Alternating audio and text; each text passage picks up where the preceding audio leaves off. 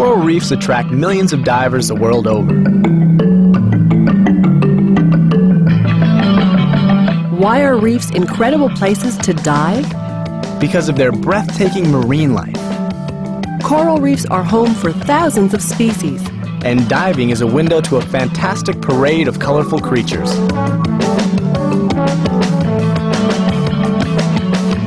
Although coral reefs cover less than 1% of the sea bottom, they are home to more than 25% of all marine species. Coral reefs are the oldest and largest living structures on the planet. So large, they're actually visible from space. Now, more than ever, coral reefs and their living treasures are in danger. It can take hundreds of years for a reef to grow, but only a split second to destroy it. Fortunately, we can create a brighter future for reefs if we take action now. Scuba divers are on the front lines of reef conservation. We can make a big difference in protecting the reef ecosystem as divers and as ambassadors for the underwater world. During this program, we'll dive on the reef and learn how we as divers can protect the resources we enjoy. We will learn the 4 steps to responsible reef diving and master the dive skills we need to protect these incredible living structures. Plus, we'll discover other important things we can all do to protect coral reefs for future generations.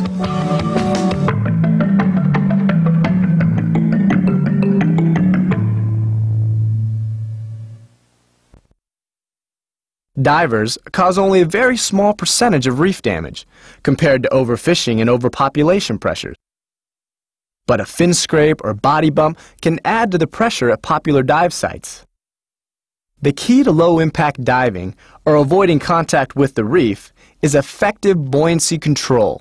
Buoyancy control lets you keep a safe distance from delicate corals. Why is that important? Because corals are extremely delicate creatures. Their tissue is thinner than paper. Just touching with your hand or bumping with your fin can easily tear the coral's tissue or break off a piece of the colony.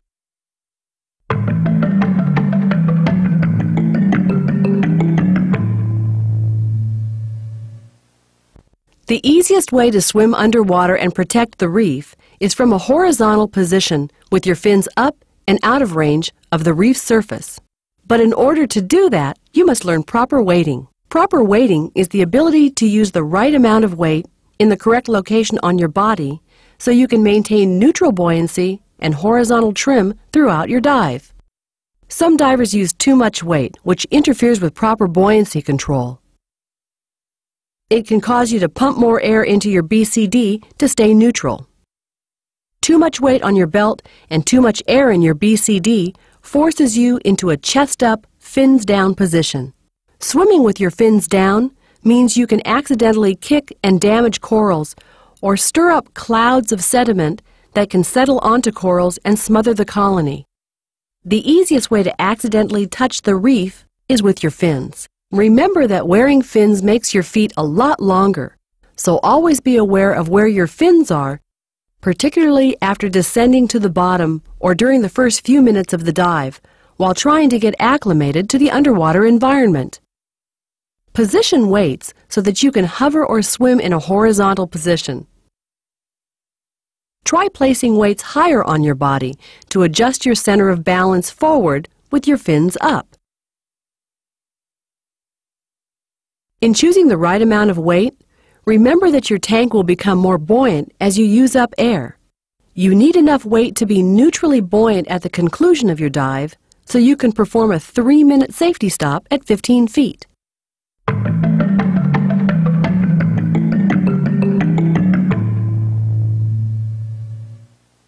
So how do you know you're properly weighted? Easy. Perform a buoyancy check. While floating on the surface, relax and breathe normally. Next, completely vent your BCD as you hold a normal breath. When properly weighted, you should float at eye level. When you exhale, you should slowly descend. After the first day or two of acclimating to the diving environment, you may find you can take some weight off. If you need assistance adjusting your weight, ask your dive master or instructor. Now you're ready to dive. Always stay aware of your environment and look where you're going. Descend slowly and stop your descent before contacting the reef. If you feel your fins accidentally contact the reef or sand bottom, practice the stop and tuck. To perform the stop and tuck, first, stop kicking right away.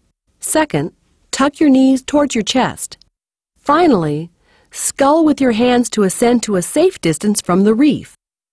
It's easy to avoid contacting the reef when you swim in the right position horizontally with your fins up.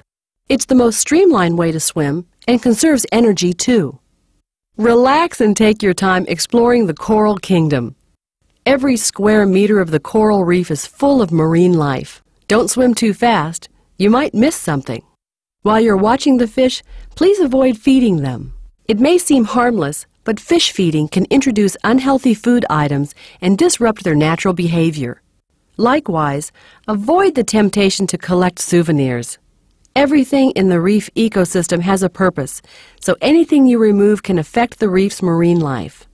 Bring along a camera instead, and bring back memories for everyone to share.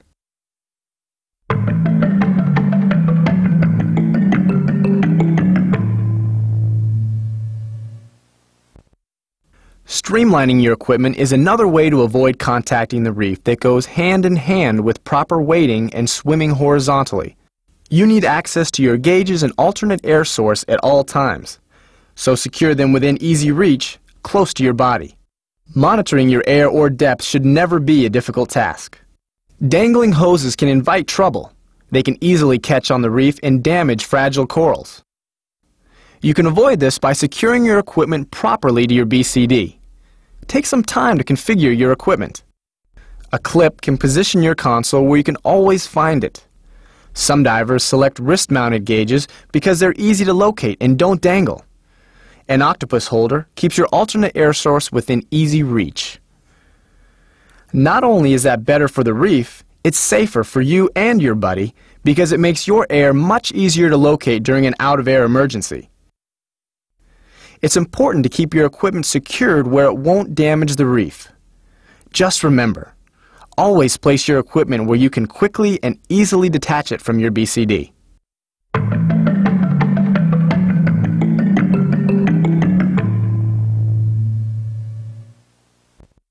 Underwater photography is a perfect hobby for divers. The images you take bring the coral kingdom alive, especially for people who don't see it firsthand. That's a great way to educate the public, especially young people, about coral reefs. But remember that an underwater photographer must be skilled to avoid contact with the reef. Photographic or video equipment changes your buoyancy characteristics and pitches your center of balance forward. You might need to change your normal weight configuration. It takes practice to manipulate a camera and strobe lights into position and get your best shot without letting your body or equipment contact the reef.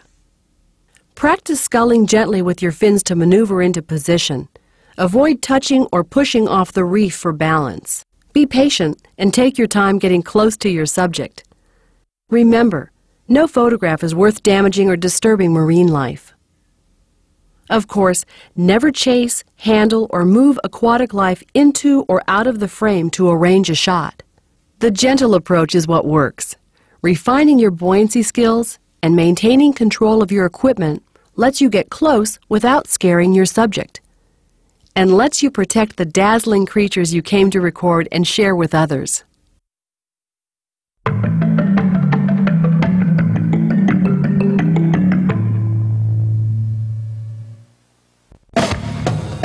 Let's review the essential steps to protect the living reef. Step 1 is buoyancy control. Maintain a horizontal position with your fins up so you can keep a safe distance from the reef or sand bottom. Proper buoyancy starts before you dive with a buoyancy check. Step 2 is proper weighting. Try not to use too much weight. Perform a buoyancy check to ensure you are using the right amount of weight. Practice your hovering skills, especially if you haven't been diving for a while. Pay attention to where your fins are, and use the stop and tuck method to withdraw if you accidentally touch or get too close to the reef. Step number 3 is streamline your equipment. Keep your alternate air source and gauges secured where they won't damage the reef. Step number 4 is responsible photography.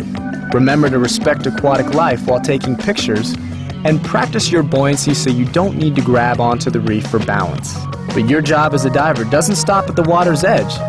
Step number 5 is get involved. Coral reefs are beautiful, fragile, and endangered. The major problems are overfishing, development, and overpopulation of coastal areas. Dynamite and cyanide fishing can devastate corals, while pollution and discharges of waste and sediment can smother the reef. As citizens, divers are on the front lines of coral reef conservation. Educate and inform yourself and others about reef protection. Practice reef conservation at home and when you travel. Remember the 3 R's of pollution prevention: reduce, reuse, and recycle. Be an educated consumer. Ask questions about your travel destination. Where does the local restaurant get its seafood? Try to choose seafood that isn't overfished or caught with destructive fishing gear. Find out, does the hotel or resort have an adequate sewage treatment system to prevent reef pollution? Does your dive operator use mooring buoys or anchor safely in sandy areas? The dive industry is taking the lead in protecting reefs. If you observe pollution or other violations, report it to the appropriate authorities. Let your elected representatives know that healthy reefs are important to you. Tell them that you support marine protected areas, strong water quality controls, and other reef protection measures. Get involved in coral reef monitoring. Donate your time and travel to volunteer projects. They're fun and worthwhile. Encourage people you know to learn to dive, so they too can become ambassadors for the aquatic world. By interacting responsibly with reefs and taking action now, we can create a future where the oceans are healthy, vibrant, and alive. A future where our children and grandchildren can explore one of the most amazing places on the planet, the coral reef.